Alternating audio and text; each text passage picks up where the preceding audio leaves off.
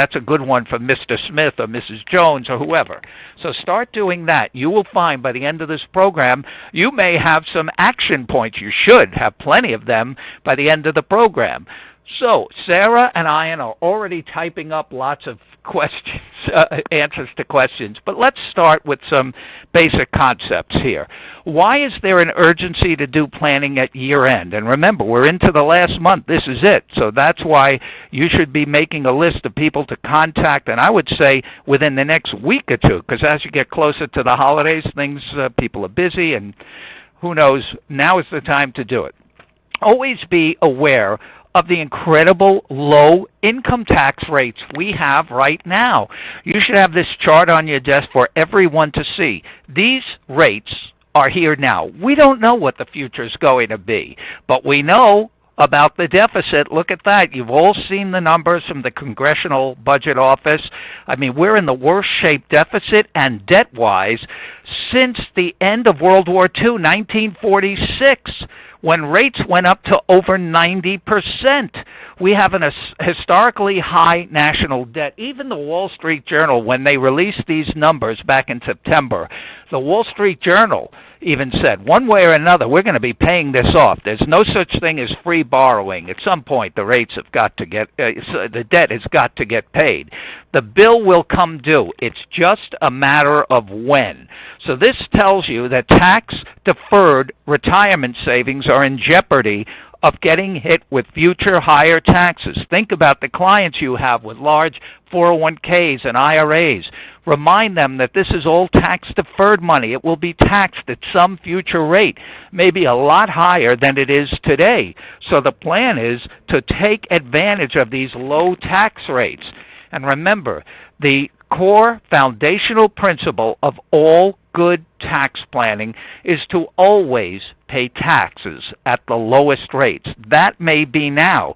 Just to give you a little history, some of you may know this, but after World War II, when we were in the same shape financially we are in today, the tax rates, as I said, got jacked up. In fact, for all the years the baby boomers like me, and maybe some of you, many of you, were born, those were years 1946 to 1964.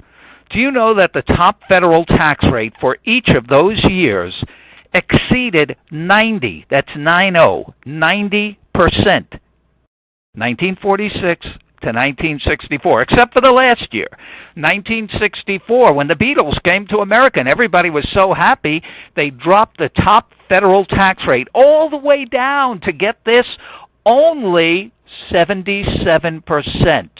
Mark Twain had a saying. He said, history doesn't repeat itself, but it rhymes. And you know the other saying, those who don't learn from history are bound to repeat it.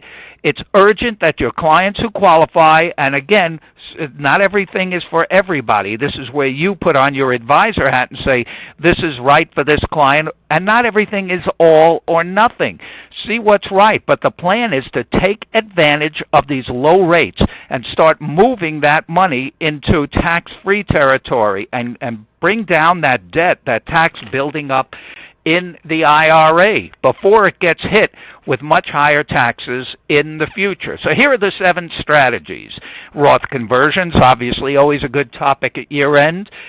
Coronavirus-related distributions. Now this one's not planning as much. I put it there because it ends after this year. That's it. So it's a last-ditch effort for people that were affected. This is what I mean. You may have somebody that fell on hard times, either financially or with illness because of the COVID. Maybe you contact these people and say, you know, if you really need it, this may be the last chance for you to take advantage of this relief.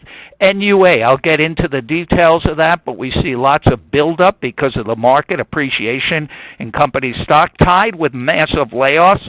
This is a scenario that can be taken advantage now. Item 4, qualified charitable distributions. Not available to everyone, but anybody that gives to charity can benefit by doing this. Life insurance. This is a way of replacing the stretch IRA, which was eliminated by the Secure Act, and turning taxable IRA money into tax-free income. It can be income during retirement or tax-free fund of money to use during retirement, cash value, of course, I'm talking about, and I'll get into that when we get into that, and to transfer wealth to beneficiaries tax-free. All of these are designed to save on taxes. That's where the big money is, to transfer value, to save taxes, and do it at the most tax-efficient way.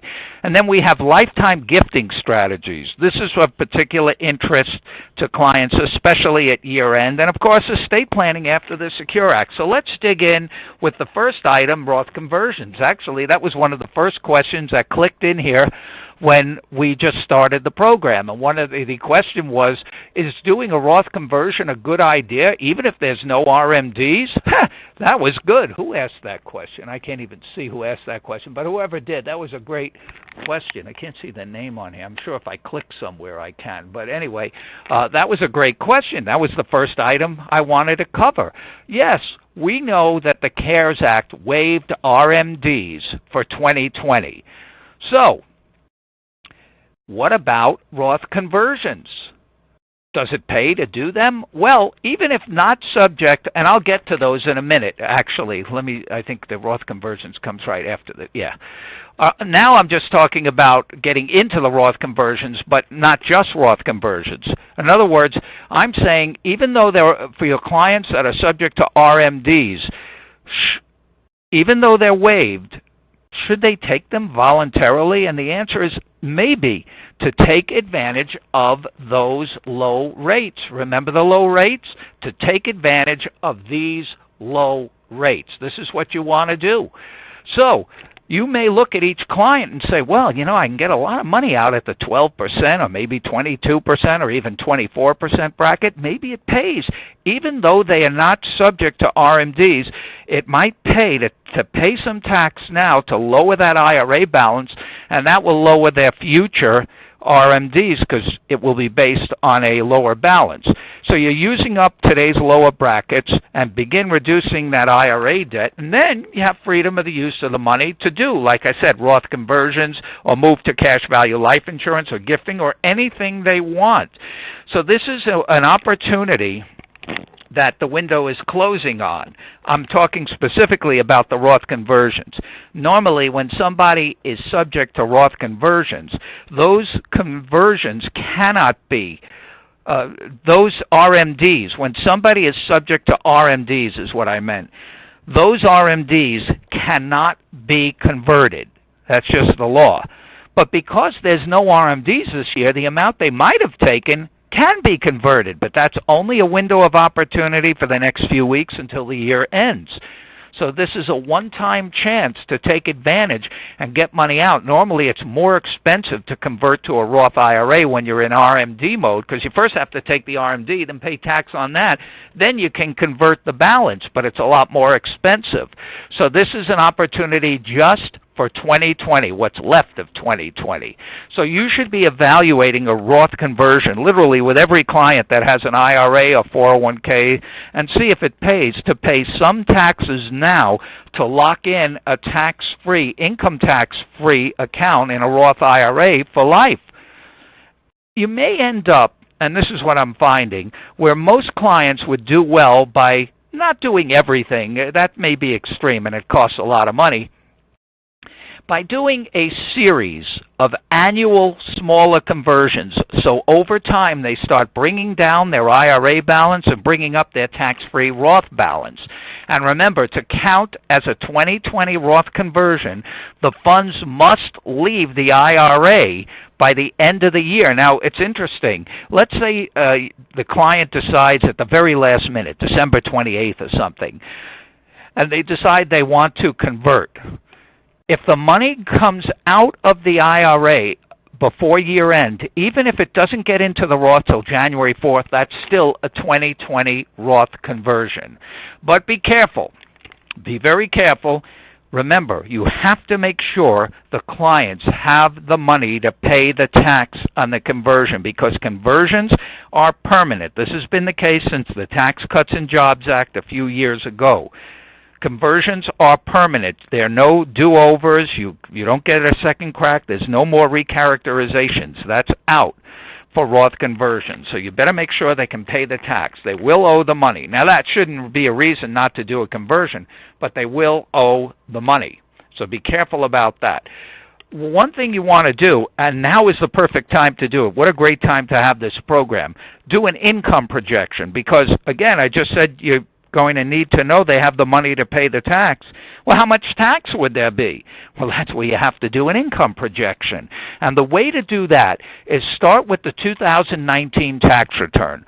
But the benefit of having this evaluation or conversation at year end, most of the income items are in by now, or they will be in a few days. I'm talking about the mutual funds, the throw off the capital gain distributions.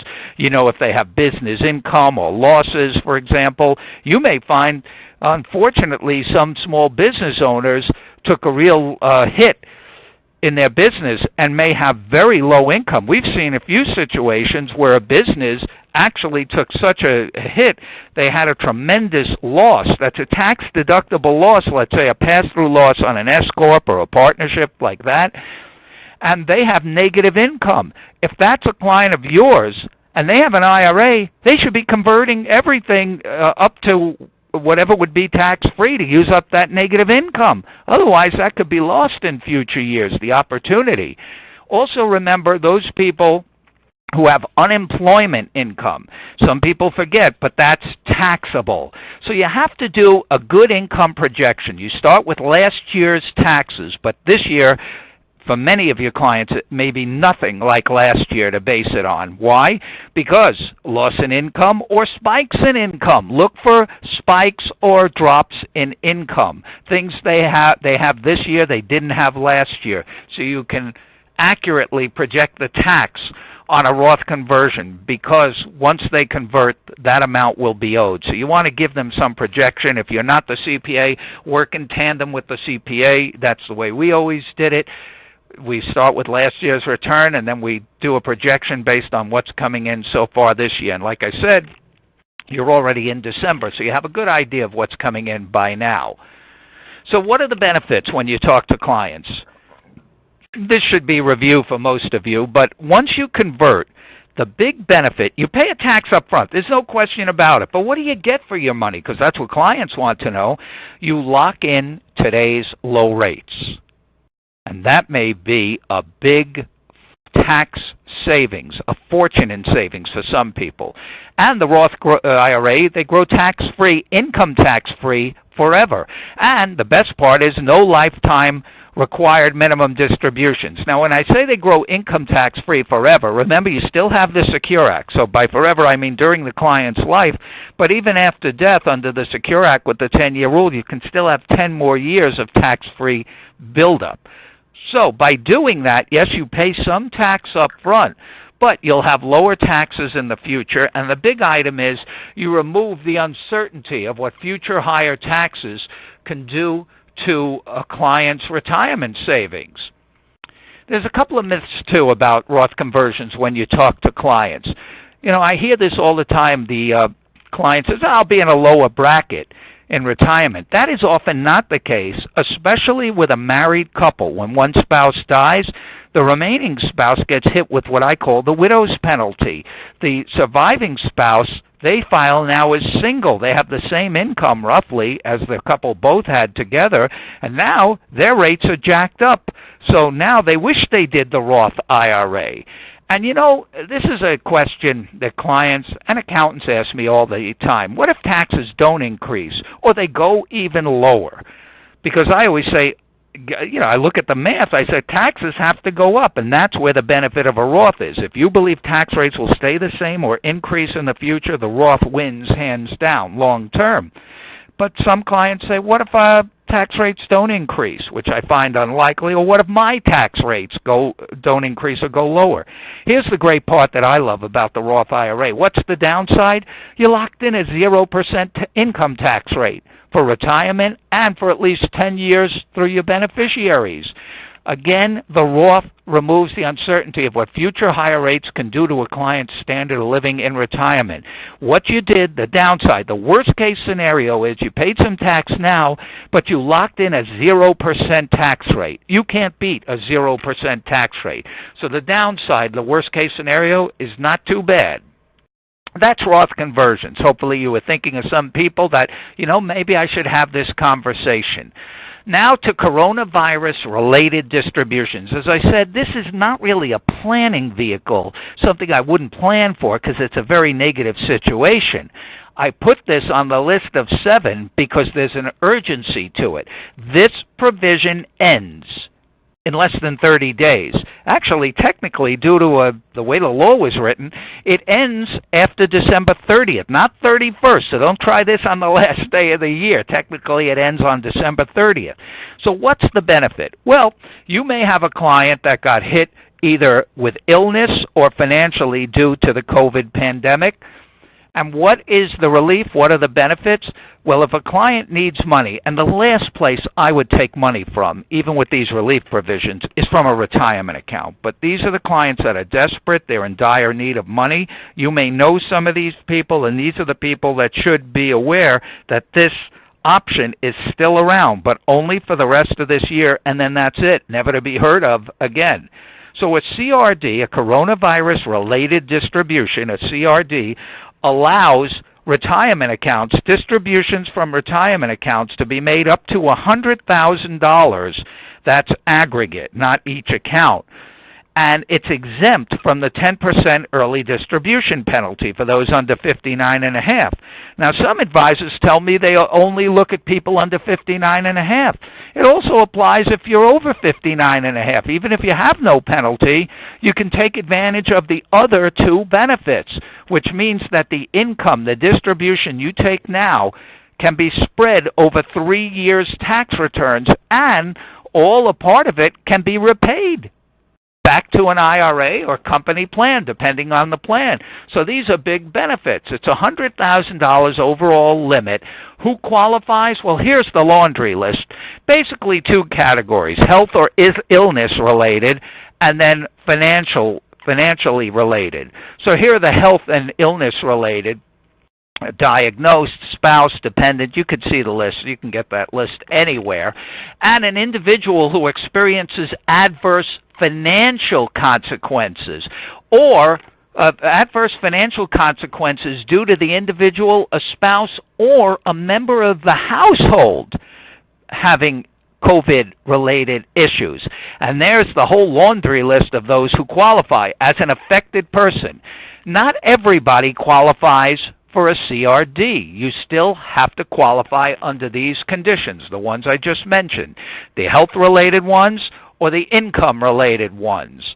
So here are all the income-related ones: a loss of income due to being quarantined, furloughed, unable to work, closing of a business, reduction in pay, even having a job offer rescinded or having a start date delayed.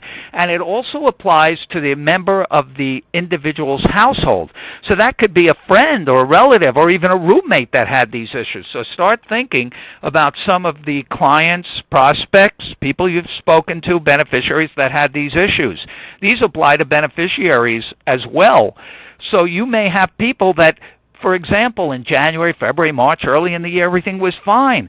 But now we have a resurgence in this virus. You may find that situations have changed. People you spoke to even 3 months ago, all of a sudden, they got laid off, they got sick. Maybe they need help now. Maybe their circumstances have changed. That's what makes you a great advisor, to get out there and be proactive and ask again if they might qualify from some of these, because it ends. There's an urgency. So that's why it's on my list of these 7 items.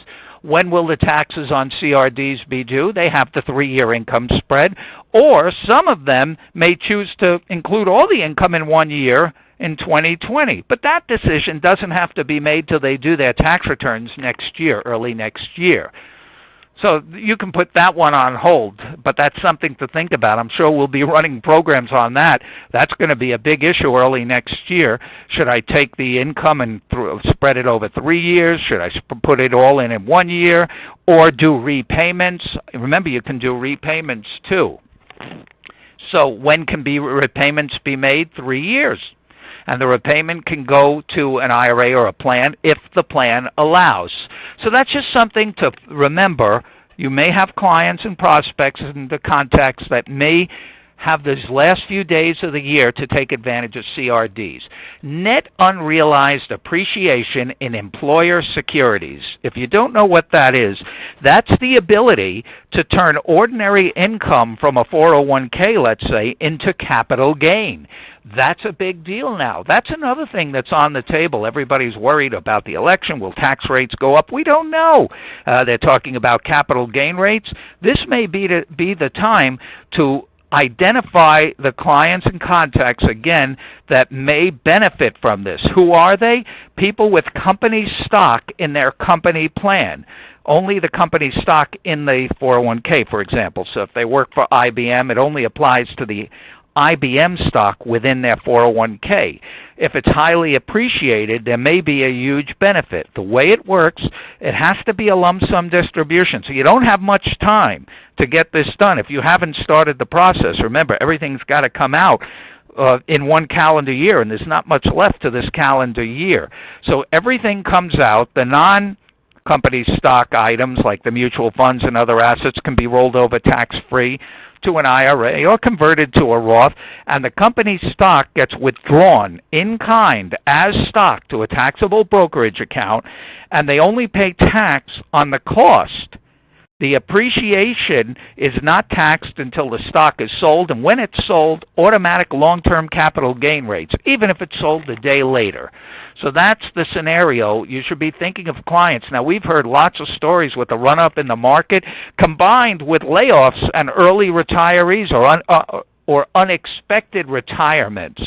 But they have all this stock, a company stock that has massive appreciation. These are the candidates for this tax move at year end. So here's how it might work, a little diagram here. You have the company plan. Is there a triggering event? Matter of fact, let me go to that. Let me move ahead to that. Who qualifies? Have you hit a trigger event? You have to ask the clients 3 questions. Do you have company stock in your plan? Obviously, it only applies to company stock of the company you're working for. Is it highly appreciated? Because that's the big benefit. For example, you have a stock that the client bought for $100,000, but now it's worth $1 million. We're seeing a lot of these from clients that have been working longevity, been in a company 20 or 30 years. Or some companies, they've only been in for 5 years or so, but the stock just had a giant run-up. Is it highly appreciated? And do they qualify for NUA by having a qualifying event or a trigger event? There are 4 of them, but mainly 2 for most of your clients, reaching age 59 and a half or separation from service, also death and disability. So those are the trigger events. So you start with the company plan, has stock. Was there a trigger event? All right, let's say there was. The gold bars above say, all right, you have the highly appreciated stock. You pay income tax on the original cost, and then the stock gets transferred in kind. It does not get sold. The transfer of shares in kind to the non-qualified or taxable brokerage account. The other assets, you have 2 choices. You can move them as a tax-free IRA rollover or pay the tax, convert to a Roth IRA, or cash out. So when that's done correctly, the future appreciation the appreciation in the stock while it was held within the plan, that's the NUA, gets subject to long-term capital gains rather than ordinary rates. So it locks in, again, today's low rates. And remember, once the stock is removed from the plan, there are no RMDs, no penalties. Now, there could be a penalty if the client is under age 55 for a plan because the penalty is on the amount taxable. But if the amount taxable is very low, this may be the one time it pays to pay the 10% penalty to get that stock out. No limitations on how the funds can be used or when the stock can be sold. Whenever it's sold, it's long-term capital gain rates, less problems for heirs, and easier access for stretch IRA alternatives. Now you can use that money maybe to fund life insurance or charitable remainder trusts or for gifting, things we're going to talk about soon. So that's how NUA works in a nutshell. There's obviously a lot more than that. In fact, we spend quite a bit of time on that in our 2-day program. What you're getting here is a snapshot of what you get at our tremendous 2-day virtual programs I'll tell you about a little later in this program. I see the questions are going off the charts. Sarah and Ian are typing away. They actually do typing calisthenics to get ready for all your questions. This is unheard of. They're hitting question after question live, real time, while I'm giving you this information. What a fantastic way to learn. Qualified item 4 of the 7. We're getting there. Qualified charitable distributions, or QCDs. The only negative of this is that it doesn't apply to more people. These only apply to IRA owners or IRA beneficiaries who are 70.5 years old or older. That's it. What is a QCD? It's a transfer from an IRA, not from a plan, remember, only for IRAs. This may be a reason to get a rollover into an IRA if somebody qualifies, because it doesn't qualify from a plan. It's a direct transfer from the IRA to a qualifying charity. And when the funds go to the charity, guess what? They're excluded from income. This is the way to give. Why is this so valuable? Because most of your clients, and you should be writing down names of some of your big givers, they get no tax benefit out of the gifts they're making. Now, I'm not saying to make big gifts to get a tax benefit. And if I said that, then I'd give everything and you'd have no tax. That's not what I'm talking about. I'm talking about doing the gifting they're already doing, but doing it this way if they qualify by being an IRA owner or IRA beneficiary age 70.5 or older. It's a direct transfer. The charity gets the full amount, and it's excluded from income.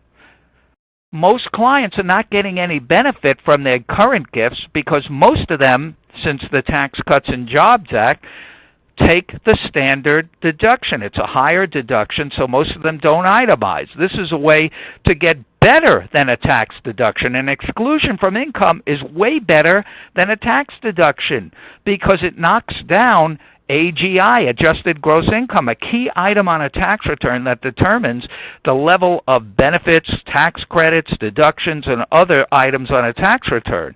So mostly, the higher the AGI, the less benefit you get. Normally, an IRA distribution would increase AGI. Not here. If it goes to the charity doing the gifting they would have done anyway, it's excluded from income. It's a limit, and it's a very high limit, up to $100,000 per year per IRA owner, not per IRA account. What are the negatives?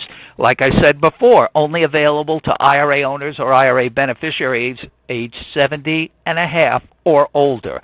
Not available from company plans, and it cannot go to a donor-advised fund, a supporting organization, or a private foundation. In other words, it has to go directly to the charity, not to an organization that will give it to a charity one day. Focus on the clients that do qualify. Not everybody does, but now is when the clients are thinking about gifting, making gifts. Do it this way. For those clients that qualify, you should write their names down before they start making big gifts. If they have an IRA, they're 70.5, this is the way to do gifting. They will save taxes on making the same gift. Now, the Secure Act raised the RMD, required minimum distribution age, to 72, as many of you know. But it's interesting. The QCD age stayed at 70.5, so you have this gap. The question is coming up, what about during the gap? If there are no RMDs, should I even bother with QCDs? Absolutely. You're still getting money out of the IRA at zero tax cost. Remember my foundational principle of good tax planning? Always pay taxes at the lowest rates. Get that money out of the IRA in the lowest rates possible. Well, here, it's zero. Zero tax cost. You're reducing the balance with money you were going to give anyway. IRAs are the best money to give to charity because they're loaded with taxes. If they're giving anyway, make sure they do it this way. And you can help them set it up to make sure they qualify, that it's a direct transfer. As I said before, most people no longer itemize deductions. They even get larger standard deductions, people 70.5, for those 65 plus. So with QCDs, they get better than a deduction. They get an exclusion from income. QCDs reduce adjusted gross income. This is what I talked about before, the availability of deductions, credits, and other benefits. It can lower the amount of Social Security or Medicare Parts B and D, those IRMA charges that come out. But be careful with that one. I may date this in case this is played later, but this is December 1st we're talking, and I believe just yesterday or the day before, many of the clients got their new IRMA charges for 2021 based on the 2019 income. I know because I got mine, and other people I know got theirs. The problem with the IRMA charges, there's a 2-year look back, so be careful with that. For example, if they lower their income now, they won't see the IRMA benefit for 2 years. If they do it in 2020, like now, they will see the benefit, but not till 2022. The bottom line is most people are thinking about gifts right now, especially this year when so many people need help, and there are so many people that want to help. This is a great way to help them do that and get a tax benefit. There are other changes for the CARES Act. Just so you know, for the non-itemizers, you can take a $300 gift exclusion. That's without itemizing, so you get that right off the top. The question has come up, for a joint return, is it per person? Do they get $600? No. The law is clear on that. It's $300 per return, $300 per unit. But still good to know, and the 60% AGI limitation for charitable gifts is removed for this year. Both of these provisions are for this year. There's no limit. So if you have clients that really give a lot, still do the QCD first if they qualify, and then use some of these other benefits, because the QCD is too good to give up. And that includes gifting highly appreciated stock. First, use the QCD for your qualifying clients. Obviously, if they don't qualify, say they're not 70.5 or they don't have an IRA, you may want to look at the highly appreciated stock. But I would be careful with that highly appreciated stock, because if they hold it to death, they get a step up in basis anyway, and that capital gain is removed anyway. That's qualified charitable distributions. Let's look at life insurance. I believe life insurance, because of the Secure Act, and I don't sell life insurance. I'm a CPA, a tax advisor. I don't sell stocks, bonds, funds, insurance, annuities, none of that. But as a tax advisor, I have to tell you, the tax exemption for life insurance is the single biggest benefit in the tax code, and most people don't use it enough. So all the Secure Act did by eliminating the stretch IRA is incentivize more clients to do the better planning, or I should say more advisors to talk to clients about this, to do the better planning we should have been doing all along. With the life insurance plan, the clients can end up with everything they want. They don't care about the vehicle to get there. I've learned that through over 30 years of dealing with clients just like this as a practitioner, just like you. I tell them, with this plan, you can get the 3 things that every client wants: larger inheritances, more control, less tax. Plus, there are lifetime benefits to life insurance. So the strategy would be, not for everybody, that's where you come in to see which clients this is right for. Get that IRA paid down now. Lock in these low rates and get that money out at rock bottom prices. Then after the tax is paid, you can use that money to purchase cash value life insurance and have that money start building within a cash value life insurance policy. Now, many of your clients that this strategy would apply to are those with the largest IRAs. Many of them name trusts as IRA beneficiaries because they have a large IRA.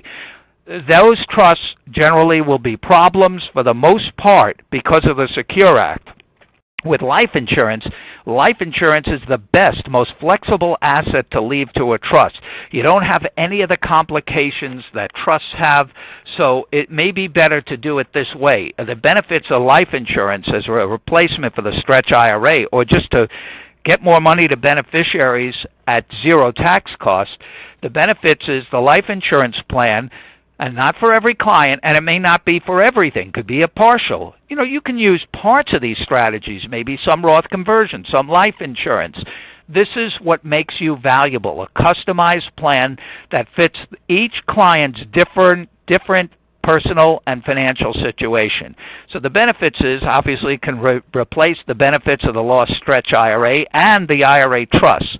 They're more tax efficient. There's better flexibilities. You don't have to worry about RMDs or these complex tax rules or the custodian issues or the stretch IRA provisions. Even the trusts that are out there, most of them fail because they're done improperly. They're not aware of these complex IRA trust rules. The best part, no trust tax on the IRA, on the life insurance, no trust tax on the life insurance policies that go to the trust. That's not the case with IRAs that are left to a trust that are held inside the trust. Something to think about. A big item for right now, lifetime gifting. Most people are thinking about gifts, but they don't realize the huge benefits. We've had this for years. Clients are always looking for a way to transfer wealth to their children and grandchildren at zero tax cost if possible. Gifts are lifetime transfers as opposed to inheritances received after death.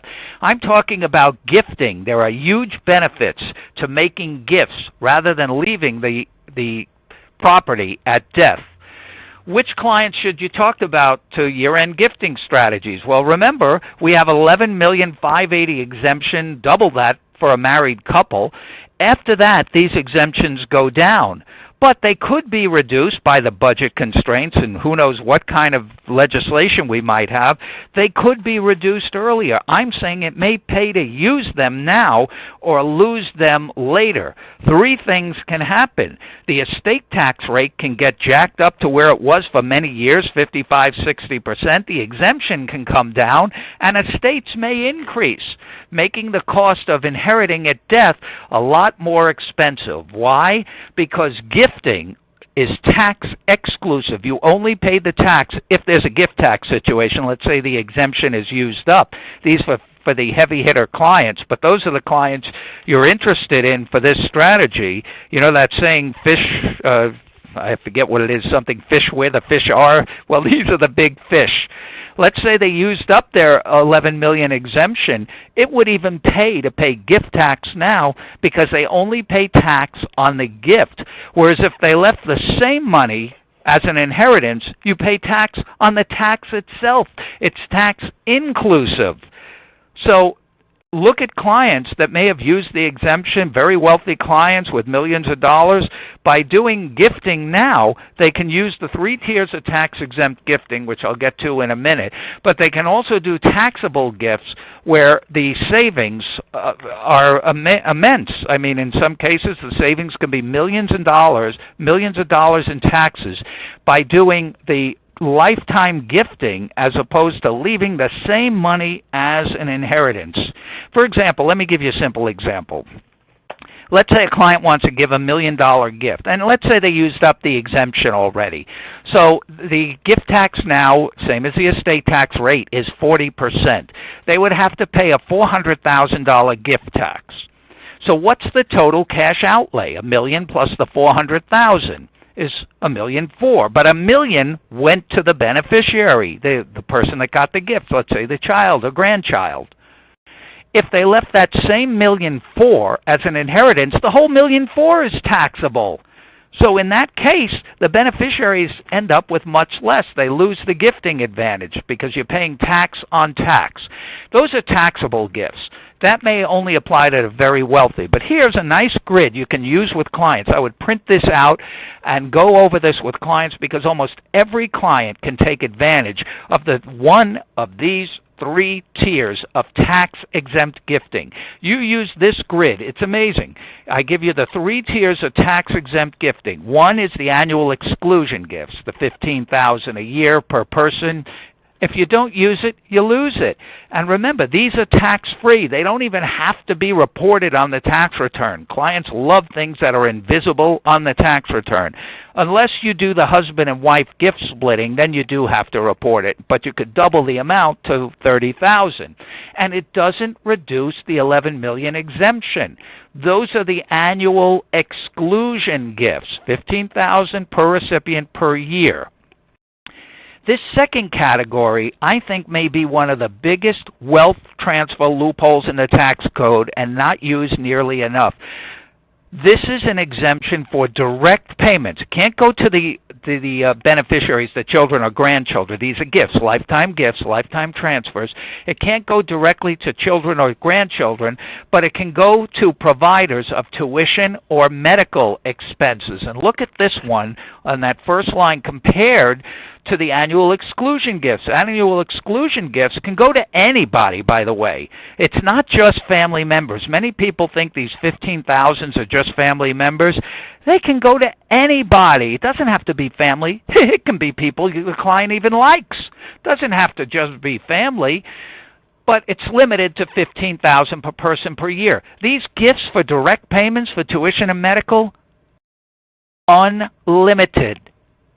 Unlimited number of people in unlimited amounts, invisible on the tax return.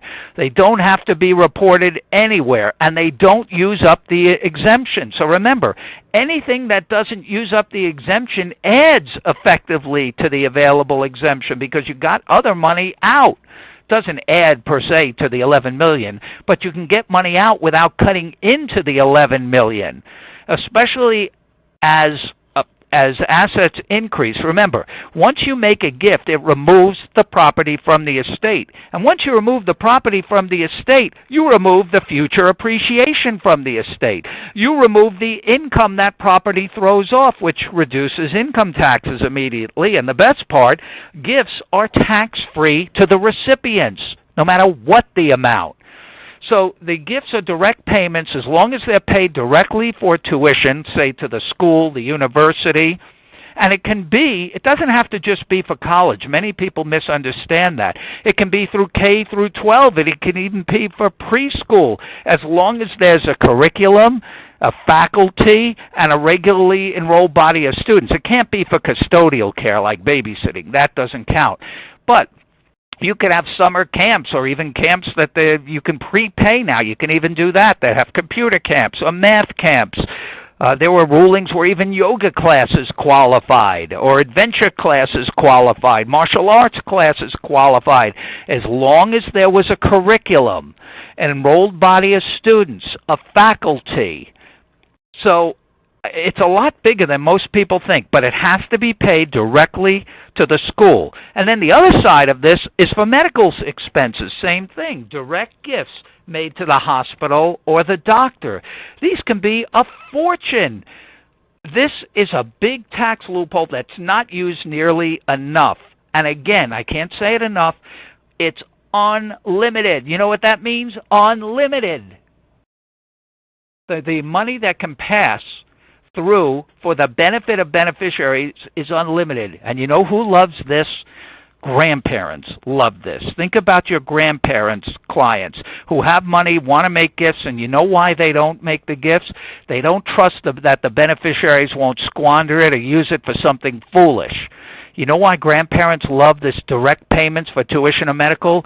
They know where their gift is going. It's going for the intended purpose, and they love that. They see the benefits of what their gift does immediately, and they know it's not getting squandered. So I would look at that middle column. Most people don't use it enough. And the third tier of tax-exempt gifting, obviously, is the exemption. That's what I said before. You can use it during life as well as after death, but it pays to use it during life or lose it. If it's not used and the exemption goes down, you may not have the full exemption. Why? Because if you don't use it, you may lose it. Now, one thing to know, let's say you use the full $11 million and the exemption for some reason goes back down. Remember, after 2025, it's scheduled to go down to half the $5 million plus inflation factors. But let's say there's new legislation that brings it down to $5 million next year. Guess what? If you use the gifting and use that exemption now, that's locked in. IRS has already ruled that there will be no clawback if the exemption goes down in a future year. So what is the IRS saying? They're essentially saying use it or lose it. So look at clients that have the wherewithal to make these gifts. Now, if they make the gifts, obviously this uses up their exemption, and that's not the worst thing in the world. This is something certain clients can take advantage of. I'll bet you every one of your clients can take advantage of one of these three tiers of tax-exempt gifting. It's up to you to mention it to them. Some clients don't like to gift because they give up control. They don't want the risk of divorce or creditor issues, and this is what I was talking about before. They like direct gifts, maybe made for Roth conversions or for life insurance or for business succession planning. It goes to a purpose. Those focus on those types of gifts. But remember, I'm talking about cash gifts here, not highly appreciated property. Obviously, that you want to hold to death because it gets a step up in basis. But if you have property at year end that has declined in value, might pay to sell, take the loss, and then make the gift so you can lock in the loss. Everybody has different opportunities. So I'm saying it pays to use these gift limits now or possibly lose them later. Last item, estate planning. This is item 7 of our big 7. Lots to talk about. You can see what we covered in this program. After the Secure Act, there's no more stretch IRA.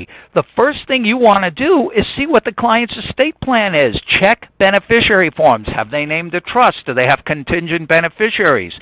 Most beneficiaries will no longer get the stretch IRA. They will be subject, most non-spouse beneficiaries, to the 10-year rule, except these beneficiaries. This list of what the tax law now calls eligible designated beneficiaries. Surviving spouse, minor children, and it's minor children of the deceased IRA owner, not grandchildren. Minor children generally means only up to the age of majority, which is 18 in most states, but there's a special provision up to age 26 if they're still in school. But after that, they're back to the 10-year rule. Disabled, chronically ill individuals, and individuals not more than 10 years younger than the IRA owner. That might be like a brother, a friend, a partner, somebody around the same age. Everyone else, the non-spouse beneficiaries, are going to get the 10-year payout rule, which means by the end of the 10th year after death, the whole thing has to come out. So you may notice by checking beneficiary forms that a client with a large IRA named a trust. Well, those trusts may not work anymore, may be subject to high trust tax rates, as you see here. The conduit trust certainly won't work anymore because at the end of the 10-year, the whole amount gets paid out right to the beneficiary, the very thing the client didn't want to happen. You may end up having to switch those to discretionary trusts where the funds can stay protected in the trust. But if that happens, any funds remaining in the trust will get hit with these high trust tax rates. So this is where some of the solutions I talked about before could really help. Convert these IRAs to Roth IRAs, withdraw the funds, do life insurance. So these are your advisor action items. It's up to you to contact your clients now before some other proactive advisor does. And most of the advisors are not talking about these things now. That's why I want you have limited time, but that's what I love about these action items, because they have to be addressed right now. And as a review, the IRA distributions, maybe take some and take advantage of those low rates, even though RMDs are not required. Look at Roth conversions. Take advantage of those low rates. Or clients that need those CRDs, coronavirus-related distributions. I mentioned the net unrealized appreciation. Look for clients that have 401ks that have large 401k balances with highly appreciated stock. See if they have a triggering event, mainly being 59.5 or separated from service. QCDs. Isolate or identify the clients that qualify. Those are IRA owners or beneficiaries who are 70 and a half years old or older. Look at life insurance opportunities to turn taxable IRA money into life insurance. It pays to pay some tax now in many cases if you can get the money out at low rates. Look at today's gifting limits. I just went through all these gifting. Look at two types of gifting, the 3 tiers of tax-exempt gifting, and for the heavy hitters, the big fish, the clients with 10, 20 million or more estates, think about locking in, getting that exemption out now, and even making taxable gifts to save millions in future possible taxes. And, of course, updating estate plans. That should be done with every client. How do you do that? You start by looking at the beneficiary form. That you should be doing with every client. What should you be looking for? What I call a life event. You have a birth, a death, a marriage, a divorce. You had a new grandchild, any change in tax laws, and we've had many of them. We had the Tax Cuts and Jobs Act, the Secure Act, really upended most estate plans, and the CARES Act. So you want to look at the beneficiary. For example, you might know a client that's already named a trust. That plan may no longer work. And if you're not going out to the clients and explaining this, remember, this is in effect now. That client dies, the family's going to remember the estate plan didn't work the way they thought because nobody updated them on the new rules. This is the opportunity you have. And speaking of opportunities, as you see on this last slide, look what we're doing for Financial Advisor Magazine. Now, you may think we covered a lot of information here, which we did, all actionable items. That's why I love this information. All actionable items. There's something in this list, our list of 7 items, that applies to every one of your clients, contacts, beneficiaries, referral sources, centers of influence. It's up to you to identify this. Go back through this list. So this is one condensed program that we did. Can you imagine me and my team of IRA experts doing a virtual 2-day program where you get CE credits? We go through all of these strategies, the latest rulings and cases, and it's right up to date with all the Secure Act items, all the trust planning we talked about. Every one of these items we probably dig in probably an hour's worth over the 2 days. I think most people get 12 CE credits. That includes CPAs, financial advisors, attorneys, insurance, depending on the state. But most people get the full 12 credits. And it's all virtual. It's happening February 18th and 19th. And those of you who want to get in on this, and it's a great way to kick off the year. It's happening February 18th, 19th. You use that promo code, FA Webinar, and you get $500 off. Oh, and by the way, in that program, you get our amazing 400-plus page manual.